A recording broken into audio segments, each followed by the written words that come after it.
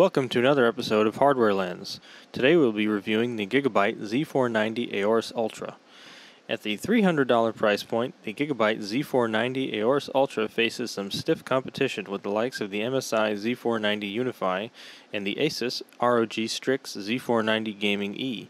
All three boards are solid options and excel in different areas. Today we'll be taking a detailed look at the Gigabyte option.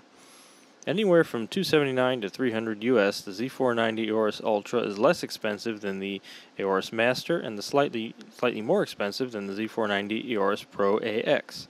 For the price, you get a true 12-phase VRM with 60 amp DRMOS power stages, 5,000 plus megatransfers per second memory support, 3 M.2 slots, Realtek ALC 1220 audio, 9 rear USB ports, support for 7 front USB ports, Intel 2.5 gigabit LAN, Wi-Fi 6, and Bluetooth 5.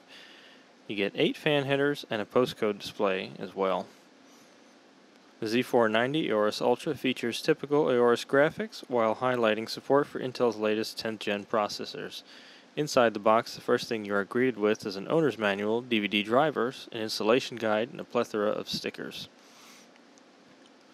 The Z490 AORUS Ultra includes a Wi-Fi 6 antenna, 8 SATA cables, a front panel adapter, 2 RGB extension cables, a noise detector, and 2 temperature probes that can be detected to the board's temp probe headers.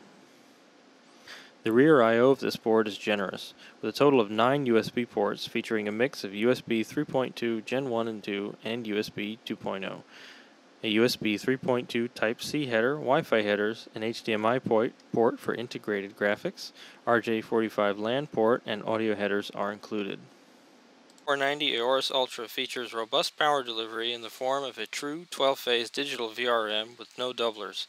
The PWM signal is generated by a 12-phase Intersil ISL 69269 controller. The Z490 AORUS Ultra features 12 Vishay semiconductor SiC 620A DRMOS power stages for the CPU and 1 for the iGPU power, each rated for up to 60 amps of current, although Gigabyte advertises 55 amps each.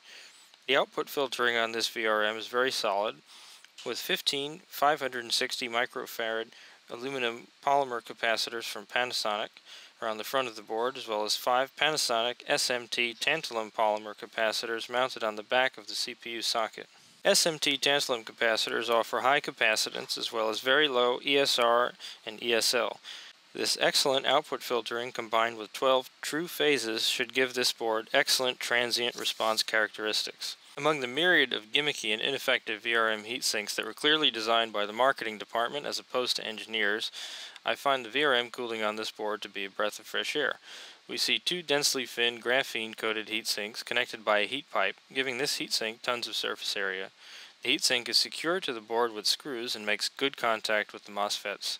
7.5 watt per meter Kelvin thermal pads provide good heat transfer. The VRM heatsinks also remain relatively unobstructed, making it easy to provide airflow over the VRM when pushing a 10900K to the max. The VRM heatsinks also remain relatively unobstructed, making it easy to provide airflow over the VRM when pushing a 10900K to the max. The Z490 AORUS Ultra provides good memory overclocking thanks to its shielded daisy-chain layout. You can see from the lack of visible memory traces leading to the CPU. Gigabyte is using reinforced connectors for their CPU power, 12-volt ATX connector, and PCI Express slots. The high current version of the CPU 8-pin power connector is used and should support more current than you'll ever be able to cool, unless you plan on using liquid nitrogen. Despite that fact, for peace of mind, Gigabyte has included an additional 4-pin CPU power connector. Its use is optional. The Intel AX201 Wi-Fi adapter provides support for Wi-Fi A, B, G, N, AC, and Bluetooth 5.0 with support for 2.4 to 5 GHz dual band. Gigabyte is using the Realtek ALC 1220-VB audio codec with an array of high-quality Japanese audio capacitors, as well as shielding for superior audio quality. The Intel i225-V Ethernet controller provides support for 2.5 gigabit LAN. The look of this motherboard is very attractive and the feel is sturdy, with a brushed finish and neutral color tones that should look great in a variety of different builds. Controllable RGB lighting is provided for the AORUS logo on the PCH heatsink as well as the I/O shield. This board features 3 M.2 slots connect directly to the Z490 chipset, while the bottom slot shares bandwidth with the bottom PCI Express X4 slot. Hardware monitoring is provided by the ITE IT8688E as well as the IT8792E Super I/O chips. The Z490 AORUS Ultra is using a 6-layer PCB with high-quality components and construction throughout. CPU overclocking was easy with the AORUS Ultra, as the BIOS provided all the typical voltage controls we like to see, as well as some of the advanced voltages such as VCC PLL and VCC VTT, which sometimes need to be tweaked to prevent cold bugs under liquid nitrogen. Otherwise, you shouldn't need to mess with those voltages. The AORUS Ultra provides 6 different load line settings for controlling V-droop. We typically like to use as little load line as possible to minimize transient voltage spikes. The turbo load line setting provided an acceptable amount of V-droop without forcing us to raise the idle voltage above 1.45 V. The Z490 AORUS Ultra provides enough control over DRAM primary and secondary timings to keep you busy for weeks. Smart Fan 5 allows you to set up temperature profiles and allowed us to set up profiles for the 10 fans installed in our test system in order to keep the sound to a minimum when our 10900K was not under load. For our overclocking setup, we use the EVGA CLC360 AIO cooler front mounted with 6 fans in a push-pull configuration. We set the pump speed at max at all times and set the fans to run at a maximum RPM once the liquid temperature exceeded 42 Celsius. The case used was the Cooler Master H500P mesh for maximum airflow into the AIO. At the top of the case, we mounted 3 additional intake fans to provide airflow over the RAM as well as the VRM. It should be noted that the top-mounted fan closest to the VRM was cooling a 120mm AIO for the GPU, which would contribute to higher VRM temperatures. We don't see an issue with this, as the VRM can take quite a bit of heat safely, and we prioritize GPU cooling over VRM cooling for performance. We managed a 5.2 GHz all-core overclock on our 10900K CPU using 1.365 volts from the VR out reading in hardware info.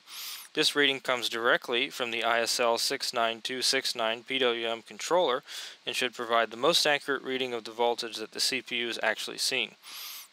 This was a big difference from the 1.44V that was shown in the CPU Z. Our 10900K managed to pull 230 amps through the VRM before thermal throttling using Prime 95 with AVX enabled. MOSFET temps hit 80 Celsius before throttling started on the CPU. We then stress tested our 10900K at these voltages overnight with AVX disabled to prevent throttling. Our MOSFET temps maxed out around 87C while pulling around 200 amps of current. While 87C is a bit higher than some of the boards featuring the 90 amp power stages and more phases, it is perfectly fine and well below the danger zone. Adding more phases would mean using doublers, and we think anything more than the 60 amp power stages used in this board are a bit overkill for normal usage. If you are planning on running liquid nitrogen and pulling 400 amps through the CPU, it might be a good choice to opt for a board with a larger VRM or invest in some solid active VRM cooling for this board. But 200 amps seems to be about the limit for a 10900K. Past that point, it is simply uncoolable without maybe using a custom loop, a chiller, liquid nitrogen, or a direct dye setup. Since there's no direct dye kit yet available for 10th gen, we were not able to test that, even though we would have liked to. Memory overclocking for this board provided some impressive results. Since B-die can be somewhat temperature sensitive at high frequencies, we placed the provided temperature probe between the 4 sticks of RAM.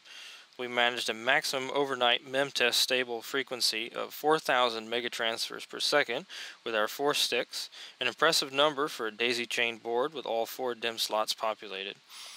It was unclear if we were hitting the limits of the board itself or the CPU memory controller, as we needed 1.35 volts of system agent voltage to hit these speeds with stability. Increasing DRAM voltage up to 1.5 did not help, and temps were at 45C for the RAM under the test. We didn't want to push the system agent voltage any higher, so we stopped there.